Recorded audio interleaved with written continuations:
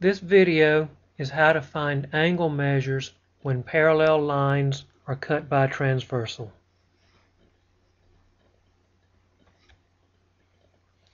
First, a quick review about the angles that are formed by two intersecting lines. If you look at the diagram, the measures of the two angles that are marked with green arcs are equal. The measures of the angles marked with red arcs are also equal.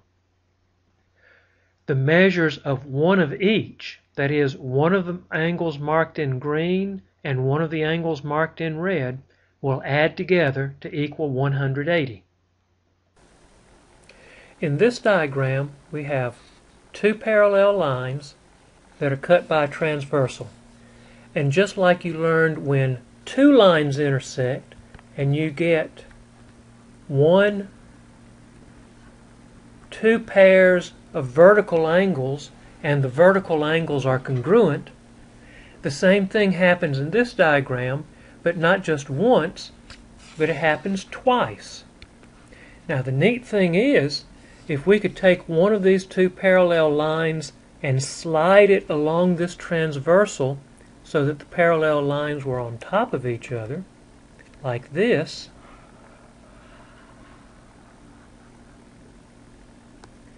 notice that the angles have the same measures. So all four of these angles that are marked with the green arcs have the same measure. All four of these angles marked with the red arcs have the same measure. Now, how does this let us solve problems when we have parallel lines cut by transversal? Well, if I give you any two angles in this diagram, either they're going to be the same measure, like these two green angles, or these two red angles, or I'm going to have one of each, and they have to add together to equal 180. Pay attention to these two that I just clicked on. When I slide back up here,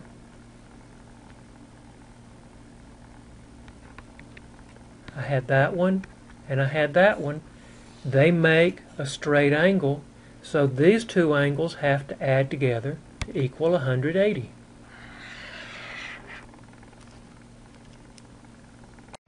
Find the value of x and the measure of the angle that's marked in bold type.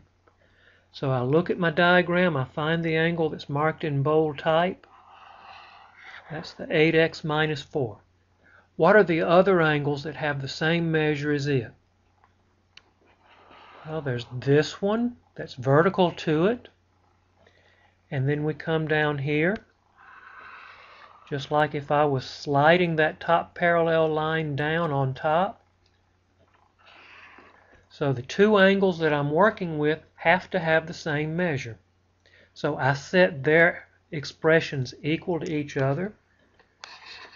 So 8x minus 4 equals 6x plus 12, and I need to solve this equation. So I want to get my variables on one side of the equal sign first. So I subtract 6x. That leaves me with 2x minus 4 equals 12. Now that the variables are all on one side of the equal sign, I want my constants on the other side of the equal sign. So I add 4 to both sides. That leaves me with 2x equals 16. Now to get what x is, divide both sides by 2, and x is equal to 8. Now to find the measure of the angle in bold type. Well, that was 8x minus 4, and from here I know that the value of x is 8. So that leaves 8 times 8 minus 4. 8 times 8 is 64. 64 minus 4 is 60. So this is the value of x.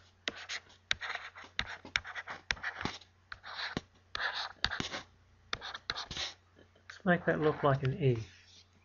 And this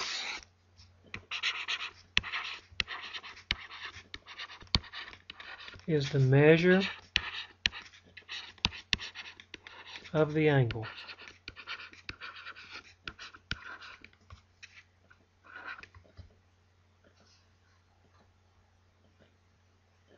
So here's one for you to do.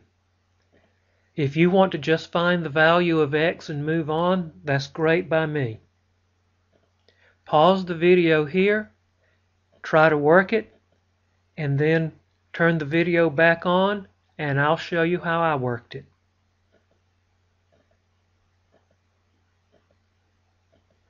So the angle that I'm trying to find the measure of is this one that's marked 4x plus 14. It's in bold print. So if I look at this line and this transversal, this angle is vertical to it, so they have the same measure. If I take this line, slide along the transversal, this angle has the same measure as the 4x plus 14, and the 5x plus 5 is vertical to it. So in this setup, the two angles that are given have the same measure. So 5x plus 5 has to equal 4x plus 14. I want to get my x variables on the same side of the equal sign, so I'm going to subtract 4x from both sides. That leaves me with 1x plus 5 equals 14. Now that my variables are on one side of the equal sign, I want the constants on the other side, so I subtract this 5 from both sides. That leaves me with 1x equals 9. Now to find the measure of the angle that's indicated in bold type, that's 4x plus 14. And from this work, I know that x is 9. So 4 times 9 plus 14. 4 times 9 is 36. 36 and 14 is 50. So this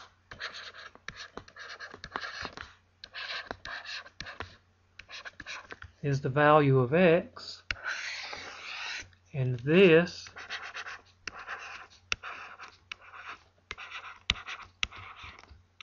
is the measure of the angle.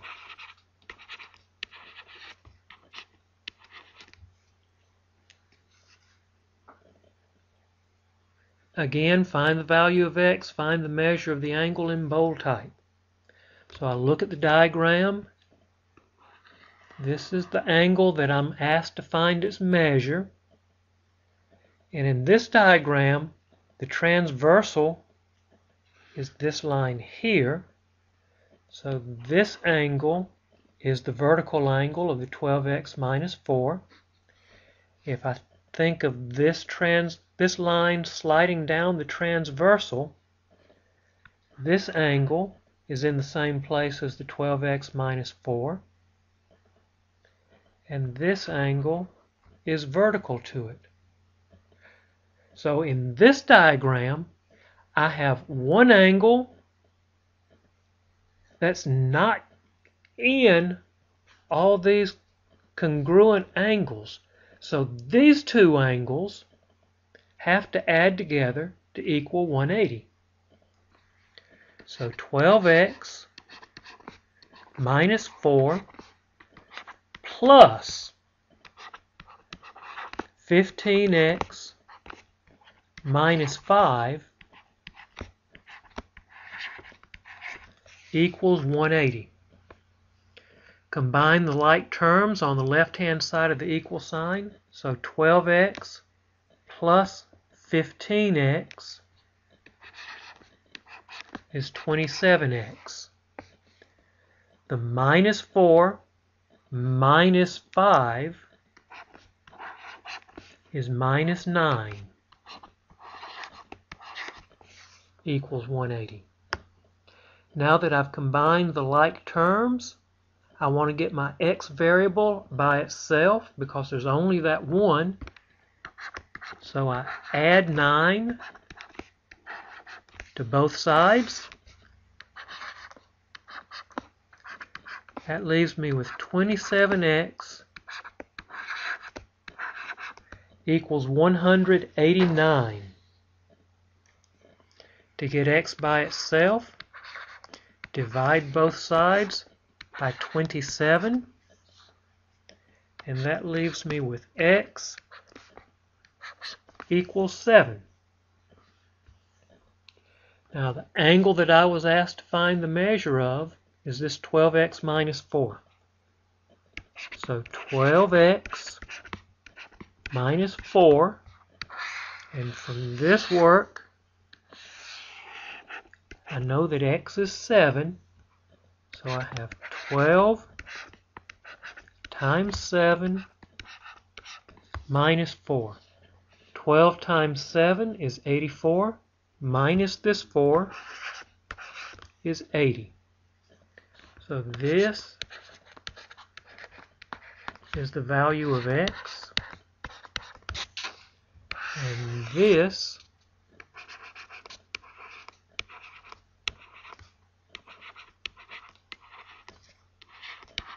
is the measure of the angle.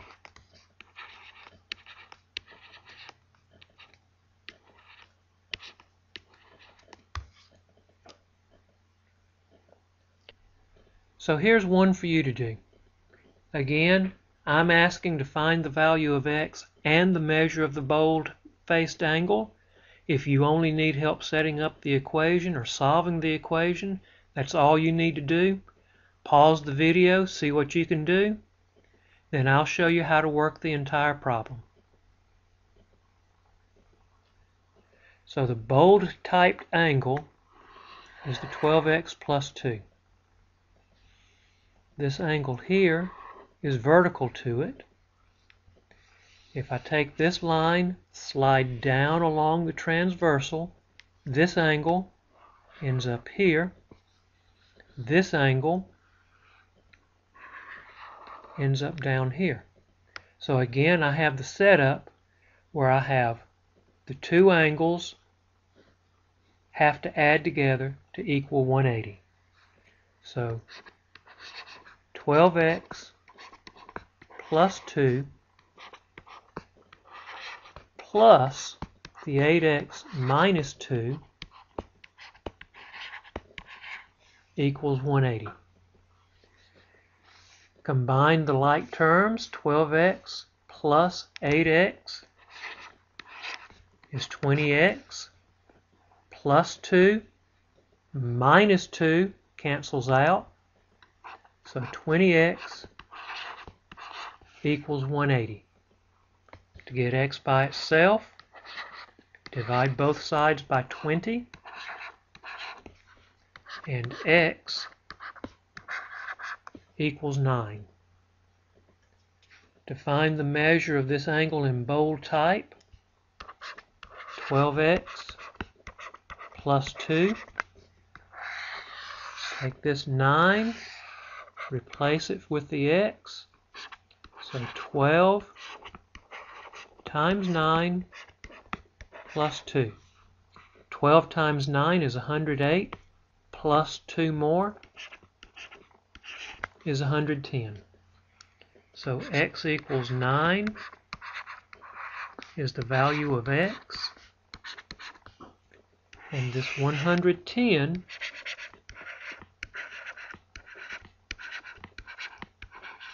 is the measure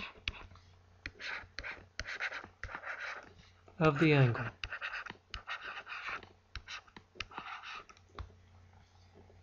I hope this helps you out. Again, when you have parallel lines cut by a transversal and you're finding angle measures, either you've got two angles that end up being marked together and they're equal to each other, or you have two angles where one got marked and the other one didn't, and they'll add together to equal 180. That's the only two ways this can ever happen. I hope this helped you out.